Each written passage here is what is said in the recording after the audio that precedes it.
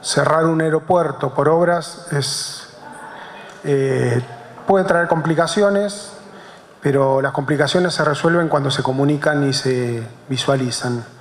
Nosotros en esta comarca contamos con 2 aeropuertos, uno muy cercano del otro. El aeropuerto de Puerto Madryn va a ser, ya está siendo desde el día de ayer, el lugar de operaciones de aerolíneas argentinas y ha empezado con mucho éxito porque hubo mucho trabajo atrás de ello y me parece que en esto también, más allá de las cámaras, del sector, el rol que también cumplieron los medios de comunicación en informar a la comunidad sobre esta dificultad, pero a la vez resolución de una problemática.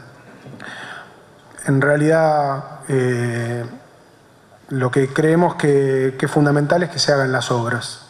Estas obras significan mejoras para los usuarios, significan la posibilidad de... son las puertas de entrada y salida no solamente de los que vivimos aquí, sino también de los turistas, y a veces es casi como su primera impresión una obra en un aeropuerto.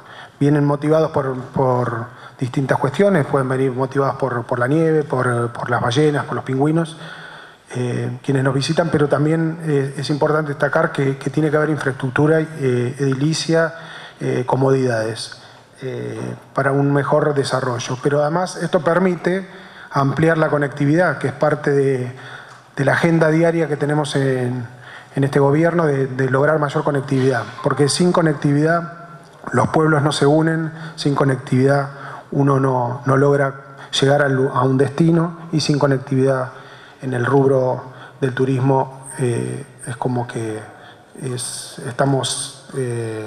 o sea, es muy difícil no tener conectividad aérea para el desarrollo del turismo.